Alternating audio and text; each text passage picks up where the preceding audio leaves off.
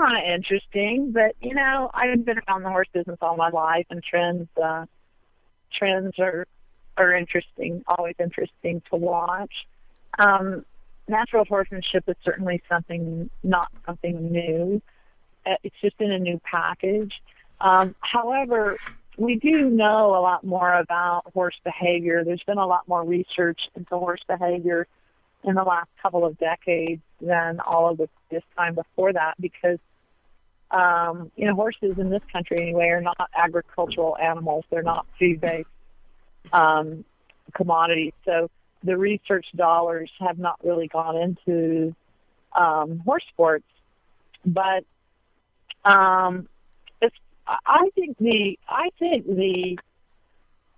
craze over natural horsemanship is wonderful, and because it is enlightening people that maybe there's another way to do this that is better or easier or more humane or whatever. And when I was traveling in Europe and I would do demonstrations, people would come up to me of all ages and genders would come up to me and said, I had no idea that you could do that. All I know about training horses is the way my father did it and the way my grandfather did it, you know, regardless of how brutal it might have been. And so I love that aspect of natural horsemanship.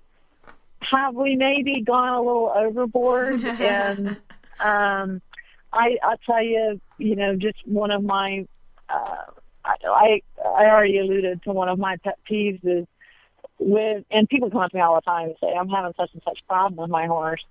And I know the answer is you got to do groundwork. And they say, but I've already done all the groundwork. I've done the whole thing and it didn't work. Well, I know it's because you did it wrong.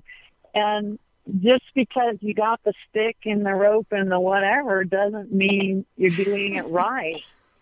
And if you don't understand the underlying principles of behavior, if what you're doing is just whacking them this part of the body with the stick or shaking the stick over here or you know, making your horse jump through this hoop or that hoop, but you don't understand how you are influencing the horse behaviorally. What is the behavior you're trying to affect? Why is the horse acting that way to begin with, and how do you know it? And what is it you're trying to change? And is what you're doing actually changing that, or you know, or whatever? Or is it provoking the horse? So that's the double-edged sword of the focus on behavior-based training.